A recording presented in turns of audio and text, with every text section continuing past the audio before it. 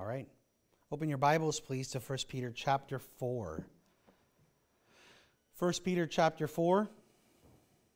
We have been meditating on Christian warfare, the distinctions, the differences that there are between the warfare of the Christian and the warfare of the world, and how it is that requires certain things of the Christian, a certain way of equipping yourself, a certain way of thinking, a certain way of engaging in battle. We are not out, as Peter has stressed, I believe, numerous times, to hate back, to revile back, but rather to pray for those that are, as we have been at a previous point in our lives, slaves of sin, slaves to the mentality of this world. This is the reality that we face as Christian soldiers marching as to war. The fact that the enemy before us is spiritual. It's not Joe and Bessie or Mary and whomever else. It is the reality under which they are bound. The fact that they are shackled and love the bondage of sin that they are in. That is what we are fighting against. That is what we are to be equipping ourselves. We realize that once we were not a people and now we are. And so because of that, that is supposed to make us more generous, more forgiving, more Christ-like in our interactions with people who despise us, because we recognize what this is. And so we are told to arm ourselves. And this isn't the first time. Peter's already said it in chapter 1. We are to arm ourselves with the same way of thinking as Christ. Christ who suffered. When we talk about the perfections of Christ, the Word of God doesn't give us Jesus at 5 years old or 7 years old, but we do see that the animosity within Christ's family was relatively high, at least with his brothers. His brothers were reviling him and telling him, well, if you're this big deal, why don't you go and reveal yourself at this feast? Quit hiding, bro. Go and show yourself. You're this big thing, right? And we stop and we think that Christ is our example in how he responded. He didn't respond sinfully. He didn't respond vitriolically. He didn't say, do you understand that I have the authority to condemn you right now? Or as he responded to Pontius Pilate, I could call down legions of angels to come to my defense right this very second. And so the long-suffering of Christ is something we are to arm ourselves with. The gentleness of Christ that led inevitably, because of his perfection, to the salvation of at least two of his brothers that we know of, Jude and James. But we are to arm ourselves with this way of thinking as we engage in every interaction, whether it's with the government or with an unbelieving spouse or in the workplace or in our families. We are to think like Christ and respond like Christ in every situation. We respond with truth and remember the reality that Christ stated, that the world hates us, hates him for declaring the truth, that they love wickedness. And so that moves us, and I don't want us to think that because the title of this message is Christian Responsibilities, that this somehow, that there's a big shift from thinking about Christian warfare. No, it's just the responsibilities of the Christian, which have been talked about as regards our interactions and our warfare with the world. We don't revile back, we don't bite back, we don't hate back. We rather recognize the fact, hey, I know where I'm going. I know how things are going to be. I know my eternity, and my God has given me the commandment to represent him against this person who hates me right now. What am I supposed to want the most for this person? That they die, that they go away, that they be as far away from me as possible? Those might be some part of your thinking. But at the forefront of your mind should be what Christ has commanded. Pray for those that hate you. Pray for those that persecute you. And what is your prayer? Lord, save them. Save them. You saved me. There but for the grace of God would I be. I would be a reviler. I would be a hater. I would be one of those people were it not for your grace. And so we get to 1 Peter chapter 4, verses 7 through 11. We'll be meditating on chapter 7 this morning, but we'll read the whole of the section so that we can understand what we're seeing as far as the responsibilities that are laid out for the Christian. And so we read now, this says the word of God, the holy and infallible word. The end of all things is at hand. Therefore, be self-controlled and sober-minded for the sake of your prayers. Above all, keep loving one another earnestly, since love covers a multitude of sins. Show hospitality to one another without grumbling. As each has received a gift, use it to serve one another as good stewards of God's varied grace.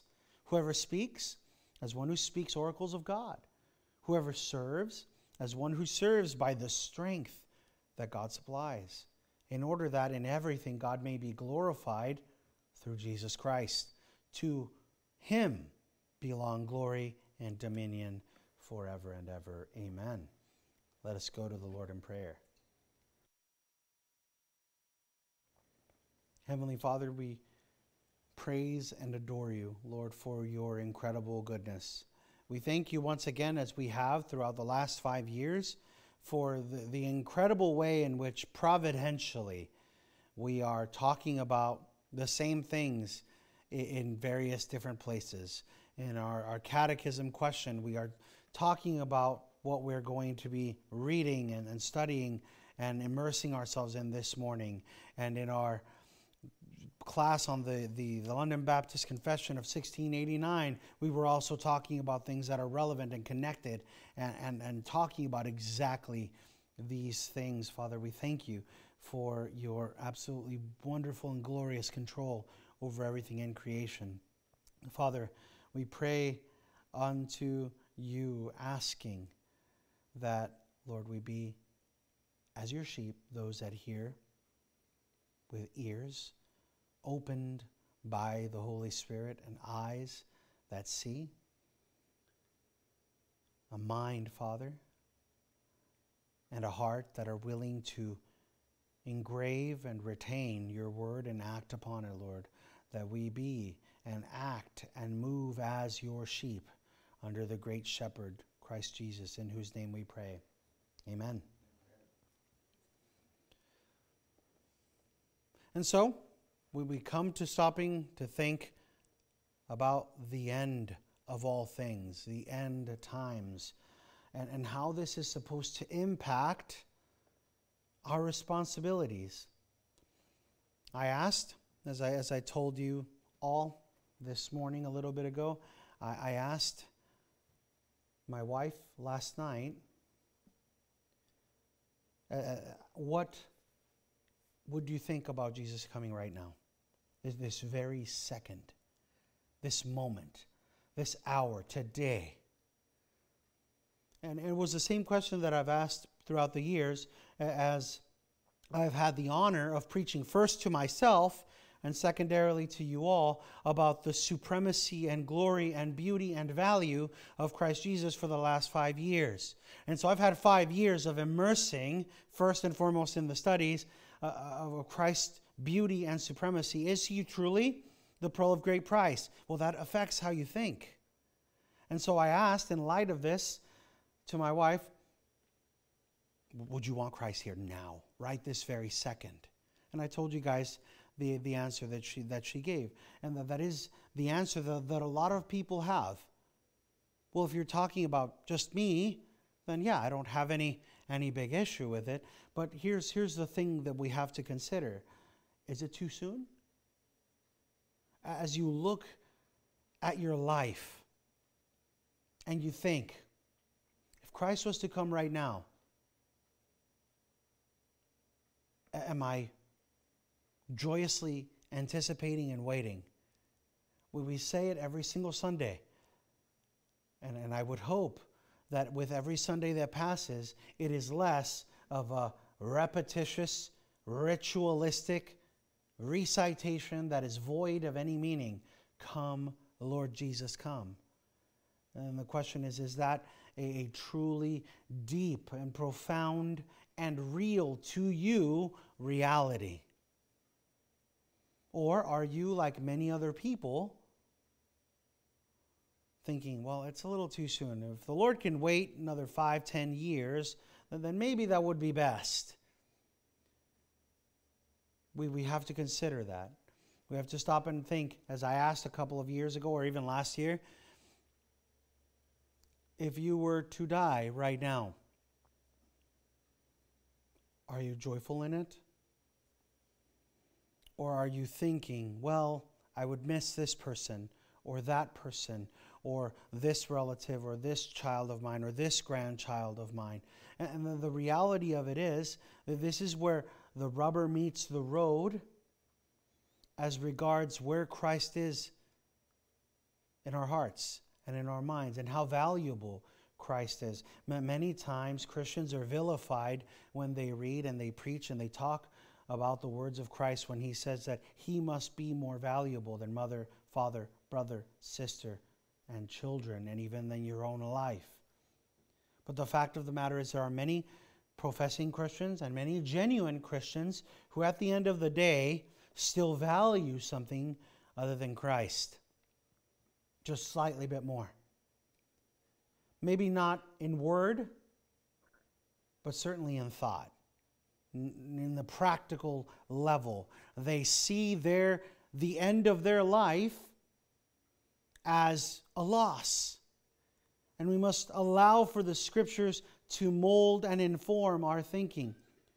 I've often heard people misquote Paul and say, well, Paul said that it's better for us to stay so that we can be useful for the Lord rather than going to Christ. And many times I've had to say, no, that wasn't the context of Paul. Paul was saying it would be better for me, and my desire is to be with Christ.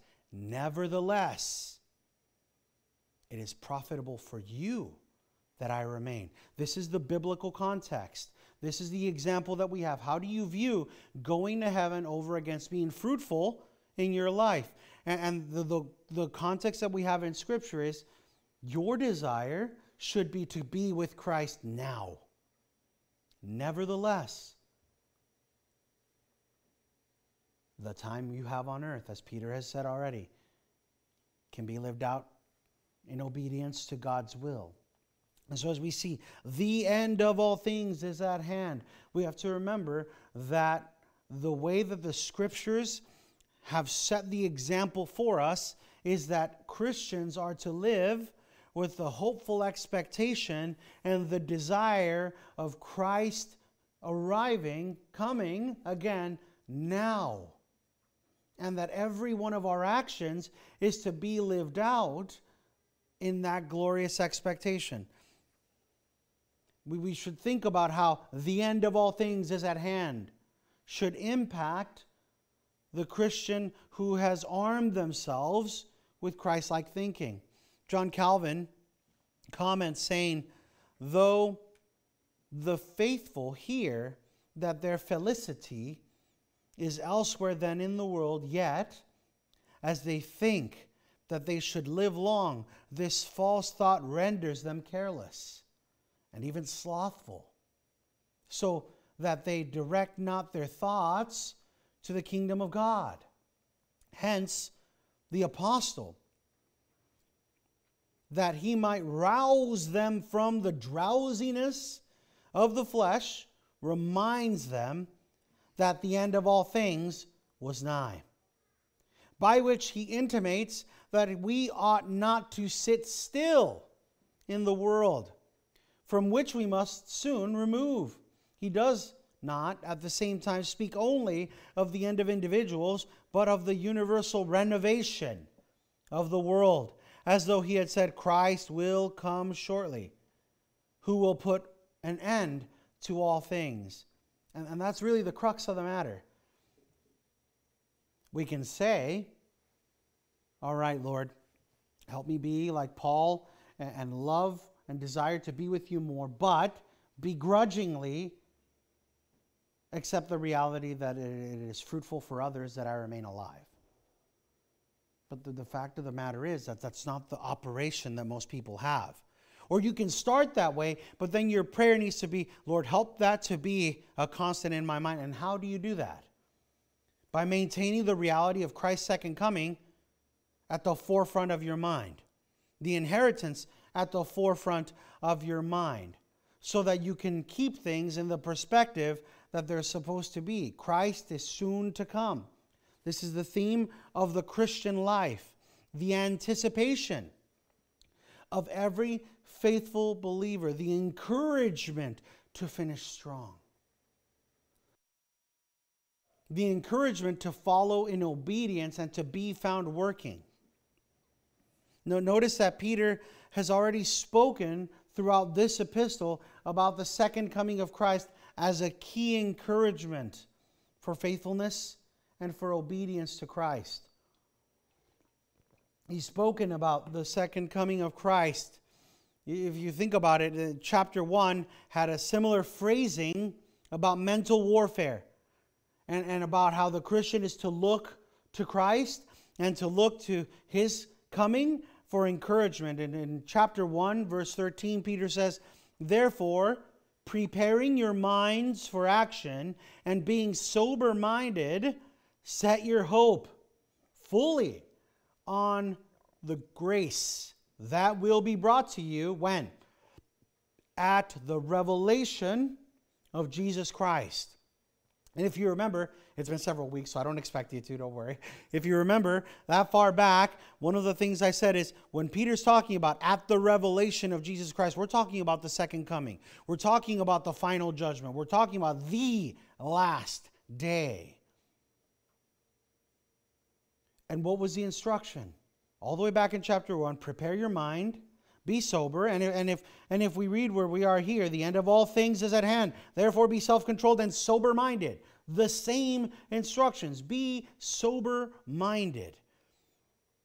In chapter 1 he says, fully, set your hope fully on the grace that will be brought to you at the revelation of Jesus Christ. And then again in chapter 2, verse 12, Peter states that one of the ways that we are to be found working when Christ returns is by our conduct in the world. So, prepare your mind, set your mind right, set your hope in Christ, set your hope on His coming. And then in chapter 2, verse 12, we are instructed, keep your conduct among the Gentiles honorable, so that when they speak against you as evildoers, they may see your good deeds and glorify God right here, right now, today, tomorrow, in a month. No. On the day of visitation. This is the thing. We often talk about the reality. We sing it in our hymns. Every knee shall bow, every tongue confess, what? That Jesus Christ is Lord. And we sing present tense. He is Lord. He is Lord. He is risen from the dead and He is Lord. And this is the reality upon which we base the confidence that every single knee will bow down, every single tongue will confess in this life or in the final day that Jesus Christ is Lord. There will not be a single worldly person that is hellbound that will not bow the knee and recognize the truth that Christ is King. And so because of that, Peter says, keep your conduct among the Gentiles honorable. And we talked about and went into what that looked like. For God's glory was what Pastor Aaron said when he preached on verse 13 through 17. It was for God's glory. You keep your conduct honorable, so that when they revile you, when they speak against you as evildoers, they may see your good deeds and glorify God on the day of visitation. Because they can't see everything right now.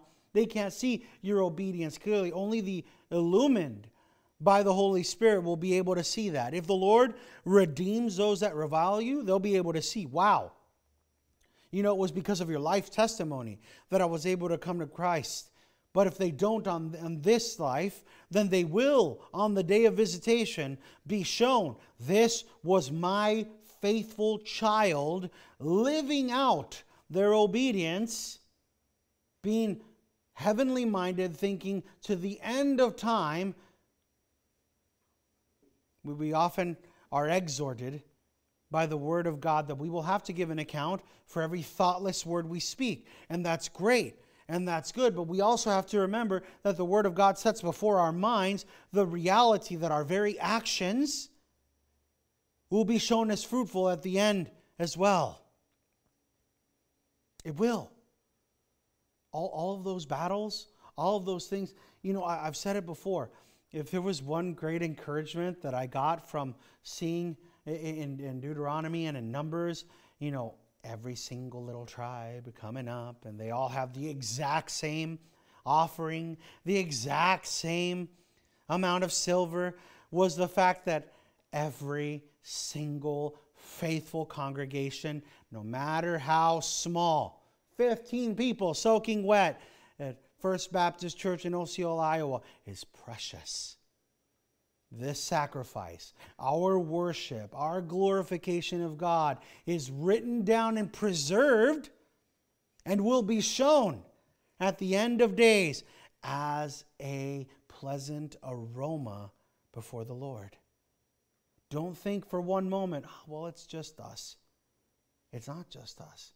It is something that will be shown, and we have that promise.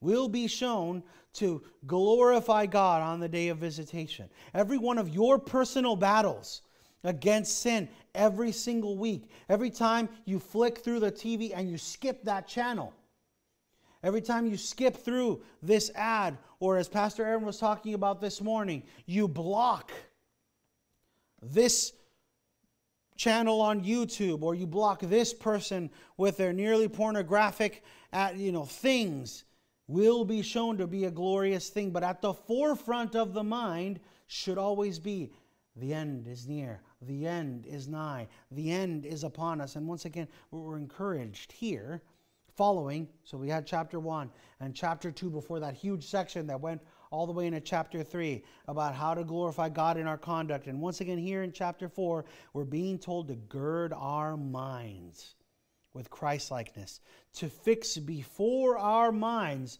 the biblical reality of His return. We have to understand this. How were we supposed to set our hope fully?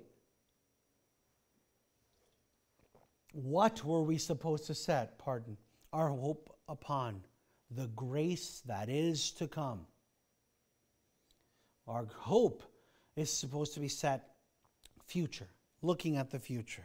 This is why we proclaim every Sunday when we partake of the Lord's Supper, "Come, Lord Jesus, come." It is a plea. And I would hope that with every passing week it becomes more real, more of a genuine plea. I want Christ to come today. Of course, when I said this, my wife said, "Hey, I guess that's one of the ways in which your depression has helped you out." And I said, "Well, praise the Lord. I glorify the Lord in that. I'm aware that I think distinctly to other people. And because of that, my priorities have, by God's grace, been able to be rearranged to where I want Him here now, right this very second. I don't want to live tomorrow if I don't have to. I want Christ to be here and eternity to happen. But why? Why? And that's the key difference between how I have handled the depression of my mind and how the secular person does it. The secular person just doesn't want to go through the battles of the next day. He just doesn't want to go through the ups and downs of depression and anxiety and X and Y and Z. The Christian, my reason for it isn't because I don't want tomorrow to happen. I don't want to see my beautiful little 3-year-old grow up a little more and see the smile on my beautiful wife and her gorgeous blue eyes. No, that's not it at all. It's because I want my Christ. I want my Jesus. I want that pearl of great price. I want to glorify and to honor him. And that's the way that every Christian is supposed to say it, supposed to live it out. It should be more than mere words. Come, Lord Jesus. It should be a plea from the bottom of our hearts for Christ to come this day in our lifetime. It should be the source of strength and an exhortation for us as we see and as we've seen Jesus stress in the parables the importance of his people being faithful, and that faithfulness being displayed in not laxity, but in obedience to his work. Whether it was the parable of the talents, and seeing that Christ said, hey, be found working. I've given you these talents. You're good at this, not because of some random evolutionary fluke. No, you're good at this because I have gifted you with this specific talent to be used for my honor and glory, and not for you to bury it in the sand. Whether it's the parable of the talents or the parable of the slothful worker, the one that said, man, Christ isn't coming even in my lifetime. It's easy street for me. I don't have to worry about praying to the Lord of the harvest. I don't have to worry about what's going to happen with my grandchildren. I'm going to take that Hezekiah mentality.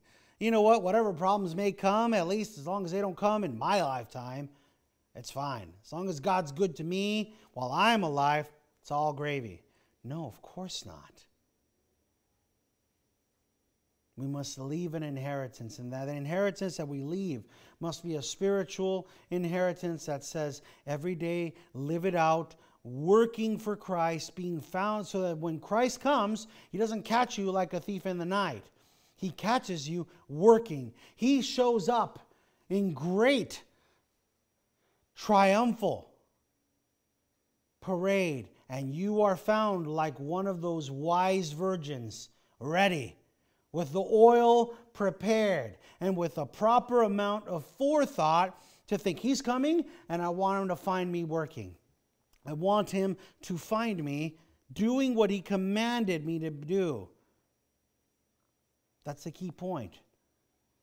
As God's redeemed, we must be about the work which we have been commanded to do while we still live. This is the theme that Peter has been highlighting. Don't sin like you did before you came to Christ. Even if that means you'll be reviled. You've more than sinned enough. Look to the external sign of your adoption, your baptism, and remember that the sin-loving, sin-enslaved you is dead. And the man or woman that lives now lives in Christ and for Christ. Look at your life not as just one more battle against sin, in a laundry list full of battles. That's a jaded view. We're not supposed to go, oh man, another day of fighting this body, another day of war against this flesh. No, rather, look at these things with the return of our King in mind. Hey, it's just one more battle, and my Christ is coming. He's coming soon. And I want him to find me just joyously waiting for him, knowing that we are in the last days, the end times, the last hour. And this is one of the largest themes that permeates the New Testament. The fact that when Christ came, he inaugurated the coming of the kingdom. The words, the kingdom is at hand. Christ preached them. One of the other ways that it could be translated or that we could understand it is, the kingdom is among you now. The kingdom of God is here. The kingdom of God is now. That's the way we are to understand it. The inauguration happened when Christ came. Ever since the ascension, Every Christian has lived in a state of expectation of the consummation promised by the King, Jesus Christ. It's that theological thing about now and not yet. We live in the expectation of the consummation, and that has an impact. But there are many, many, many Christians who are living their life like the slothful worker. The Lord is tarrying. Hey, He's gone on a long journey. He's not going to be back for a while. I can do things my way. So we're going to spend our time this morning seeing some of how this theme of the last days, the last hour, the end of all things permeates the New Testament, and how it's heralded, and how not only is it a key theme, and I'm not going to give an exhaustive list, but how the latter days are supposed to impact the mind. Because we have to ask ourselves, why did Peter say the end of all things is at hand? And then say, by the way, this statement is supposed to impact how you behave as regards self-control and sober-mindedness and your prayers and all of these preceding things. So we stop and we think, for example, just within this epistle. In chapter 1, verse 5, Peter encourages us to look forward to the inheritance which is ours in Christ Jesus, and says of the Christian who awaits the inheritance, that this inheritance is by God's power being guarded through faith for a salvation ready to be revealed when? In the last time. So we're looking to the inheritance. And whether or not you agree with I have a mansion waiting for me in glory, or you go more along the lines of ESV and you think there's a room being prepared for you. Look, the point is Christ has got a place for you, and that place is in heaven, and that place and that inheritance that comes with that place and with being in the household of God is being kept for you. And not only is that inheritance being preserved far away from any corruption, but you are being preserved. You are being guarded through faith for a salvation ready to be revealed, that consummation in the last time. I'm not building my treasures here. Or as Martin Luther said in the hymn, "A Mighty Fortress is our God, let goods and kindreds go. This mortal life also, the body they may kill. God's truth abideth still." And we don't look to the things here as what is in supreme value. And then again in verse 7 of chapter 1, the encouragement continues that though we face diverse trials and our faith be tested by fire, it will be to God's glory in the second coming. But we're not going to be in prison, shackled up, missing some teeth because the guards beat us, or in prison because we had a bumper sticker that says, "I love my church, I love Jesus Christ," and sit there and really at times be able to think, man, this is awesome. Not everyone can be like our brothers and sisters in Christ in China who are like, "Oh, you haven't been to prison? Pff, man, just wait. It's awesome." They look forward to it. No. Peter says, "So that the tested genuineness of your faith, more precious than gold that perishes, though it is tested by fire, may be found to result in praise and glory and honor, not now, not in this life always, but at the revelation of Jesus Christ." At the revelation of Jesus Christ. It's at that point in time that we'll be able to say, "Lord, everything that I went through, all of the difficult times, all of those times that I was in battle mortifying the sin in my life, all those times that I armed myself with Christ-likeness and prayed for those that were persecuting me, and prayed for those that hated me, and prayed for those that called me a bigot and an idiot who couldn't even possibly understand any scientific anything. Lord, I glorify and honor you because every single one of those times that I faithfully represented you, someone out there looked at me and said, man, I want what he or she has. I want what this person has. I thank you, Father, for the fact that all of my family difficulties that I had for faithfulness to you ended up showing that love, that peculiar love that I'm supposed to have for those that are in the body over against those that are out. And of course, we've already touched on 1 Peter 1:13 and 2:12, and we're in chapter 4, verse 7 now. And in all of this, there's a theme: expectation, inheritance, look to the future, look past this life. Look past the temporary difficulties. Look past the hardness that's around you right now and understand there is something far greater, far better, far more glorious that you could ever truly comprehend this side of heaven. Now we look at other places in the New Testament. Paul commended the church in Thessalonica for the way that they were living this out. The way that the church of Thessalonica was living out the truth of hopeful expectation of Christ's return, and how that was moving them to obedience. In 1 Thessalonians 1:9 and 10, Paul says, "For they themselves report concerning us the kind of reception we had among you, and how you turned to God from idols to serve the living and true God, and to wait for his Son from heaven, whom he raised from the dead, Jesus, who delivers us from the wrath to come." This is how they were living. And they were hospitable, and they were gracious hosts, and they were living out this wait for the Son who is to come from heaven. They were living it out, and we see that Paul instructed them, the church of Thessalonica, to live in that expectation of the imminence of Christ's return. And we see how that was impacting their lives in chapter 4. Verses 15 to 18, "For this we declare to you by a word from the Lord, that we who are alive, who are left until the coming of our Lord, will not precede those who have fallen asleep. For the Lord himself would descend from heaven with a cry of command, and with a voice of an archangel, and with the sound of a trumpet of God. And the dead in Christ will rise first.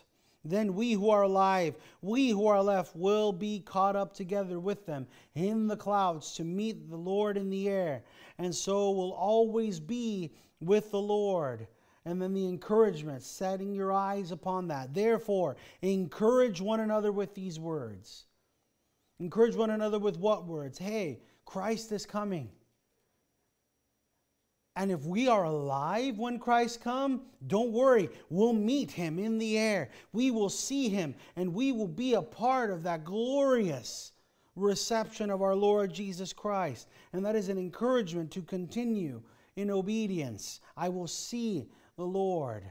Or as we sang this morning, soon and very soon we are going to see the King. Hallelujah.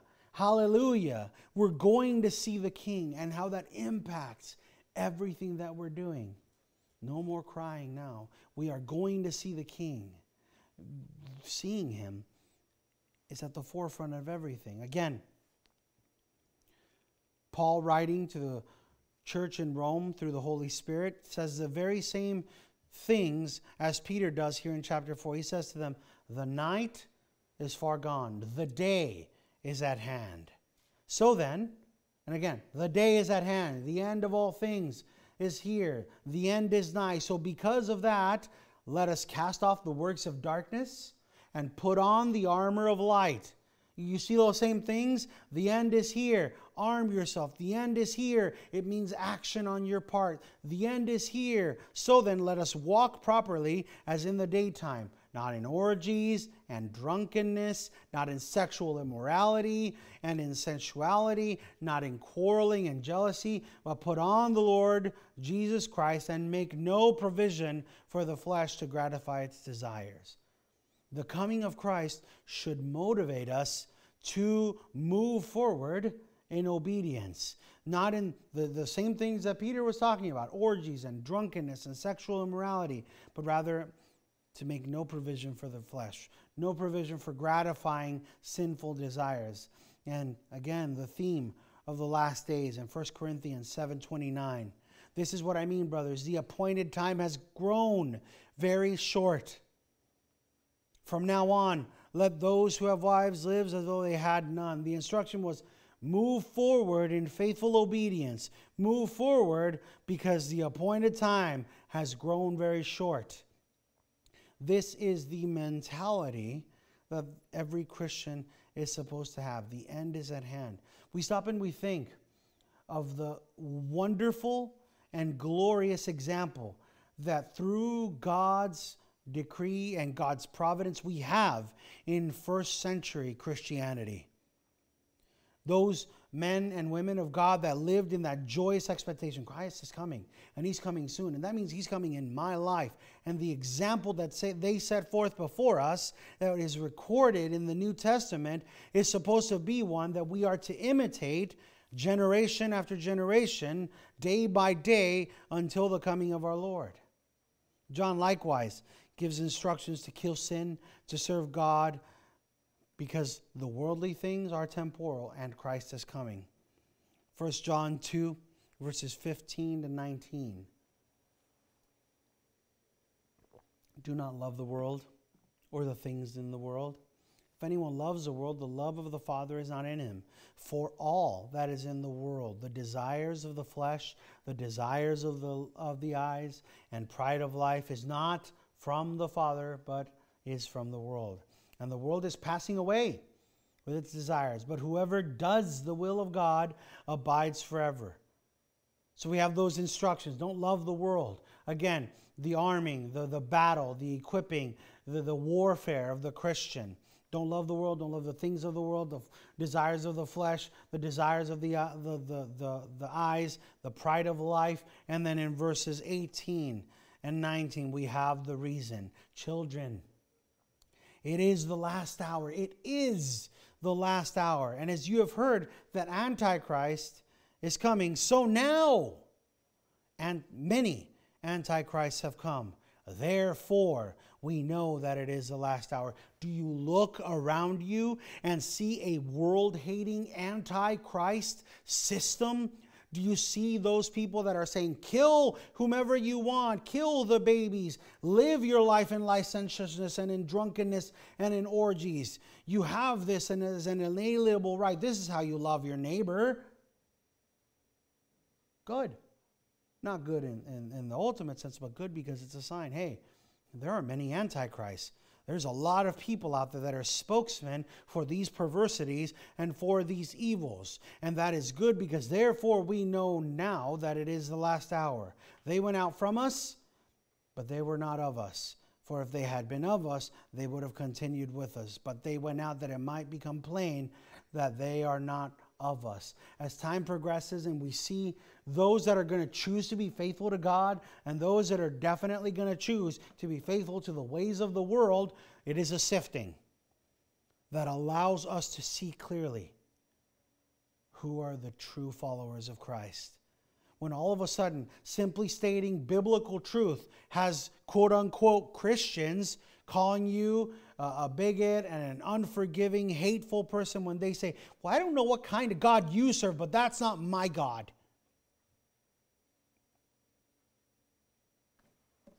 That's what the Bible says. It is just a further sign of the reality that we are in the last days. James, as we've already talked about and we've covered James, I wanted to make sure that I talked about things that we've covered in the last couple of years. James chapter 5, verses 7 and 8. Be patient, therefore, brothers, until the coming of the Lord. And again, that wonderful agrarian.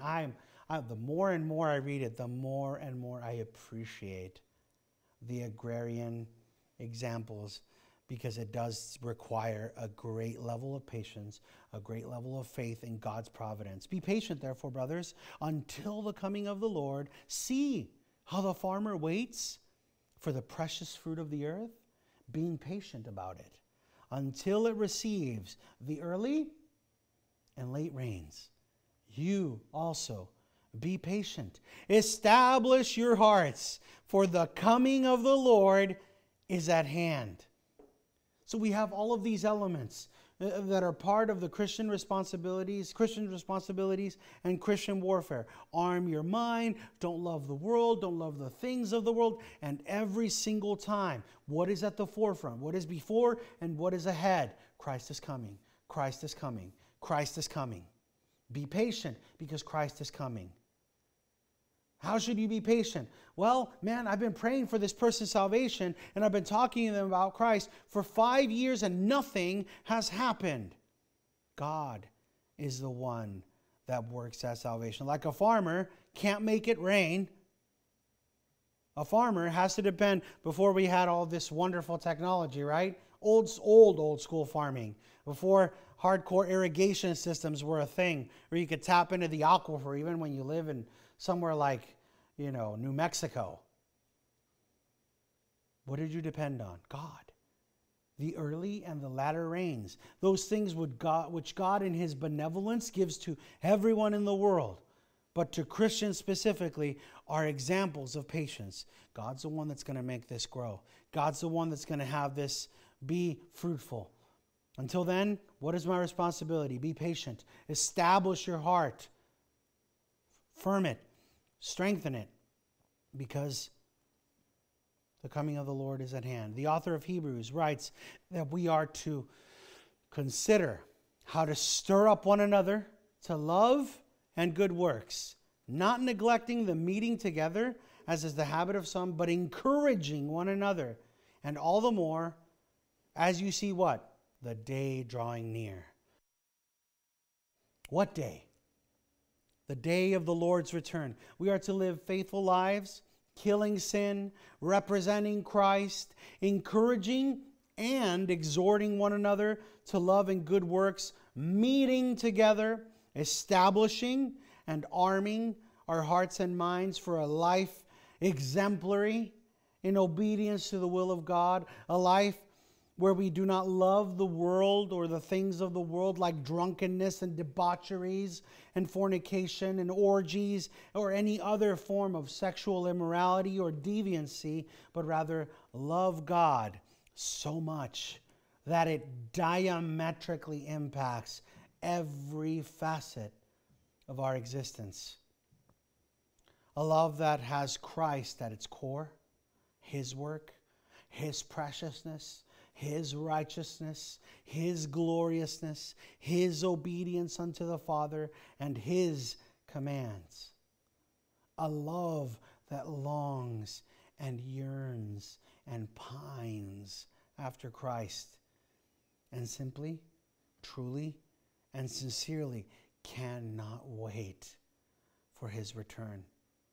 A love so consuming that it moves us to be faithful and to want to be found faithfully working at the return of our glorious and majestic King.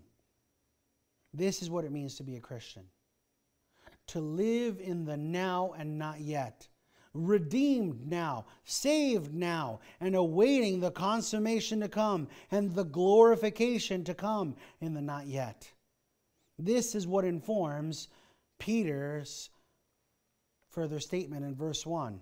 Therefore, because the end is here, and everything that comes with a mind set upon the end that is to come, therefore, be self-controlled and sober-minded for the sake of your prayers. So as I expected, we got through the first part of verse 7. The latter part of verse 7 will be a part of we'll continue next week if the Lord allows. We close with the words of Paul in 2 Corinthians 13:11. Finally, brothers, rejoice. Aim for restoration. Comfort one another. Agree with one another. Live in peace. And the God of love and peace will be with you. And all of God's people said, Amen.